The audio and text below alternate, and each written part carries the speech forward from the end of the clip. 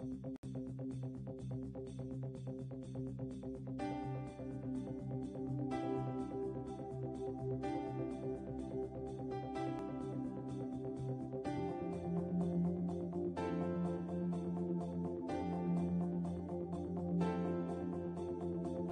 time has been split mainly on two major projects, so I was very lucky.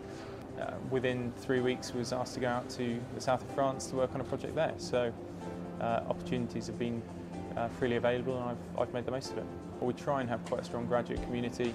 I've, over the last couple of years, taken on the role of, I suppose, social sec, so to speak, so making sure that we have regular social meetings outside of work, trying to work as part of the graduate team to make sure we get the right level of support from the business. And then last year, starting to organise things, we did a weekend away in the Peak District, doing outward bounds activities and high ropes, that sort of thing. So I've tried to get involved by organising those. The strong points, I think, of working with Atkins, but quite a young office.